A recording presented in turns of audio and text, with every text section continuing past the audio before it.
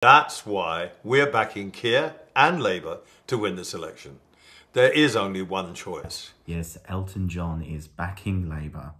There have been more endorsements for Labour over the weekend, and we're going to look at them now as we go into the last few days of this election campaign, where we expect to see the Tories trashed and Labour come through.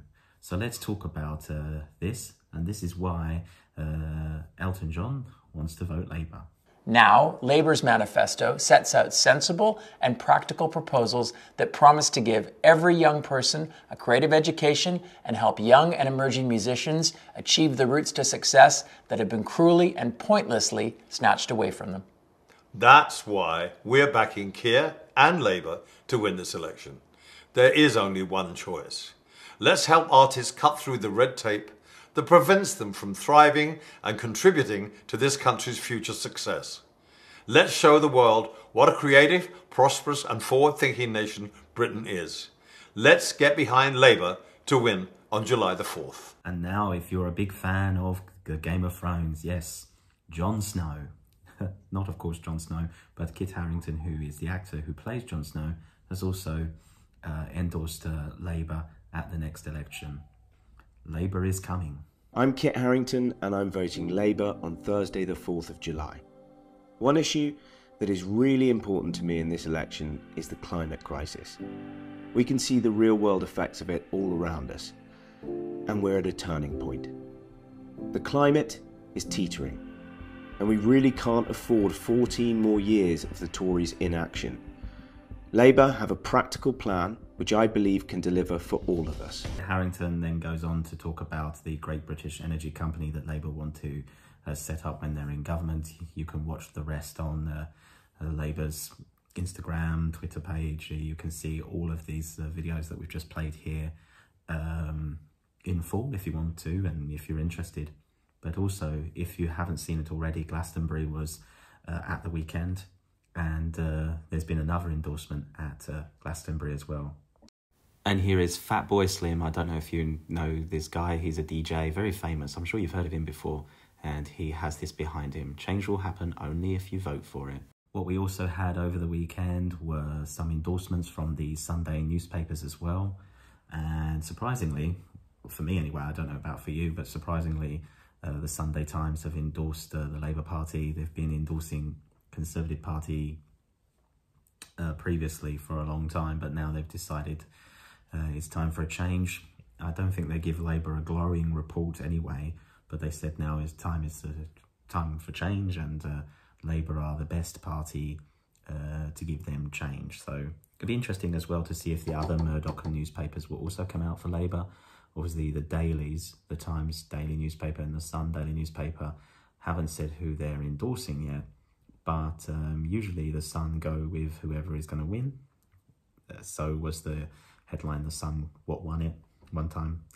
And it'll be interesting to see if the Sun actually back Labour. That would be really interesting because I don't know. I just think it would be interesting. I'm not sure if they would. Maybe they would give it a half-hearted backing, like, I think Labour aren't great, but you should vote for them. So this is just from the Sunday Times editorial, and you can see it says the Tories have forfeited the right to govern over to Labour. And finally, this is from the Financial Times today. The Financial Times have said Britain needs a fresh start, and the Labour Party are the party who can give us that fresh start.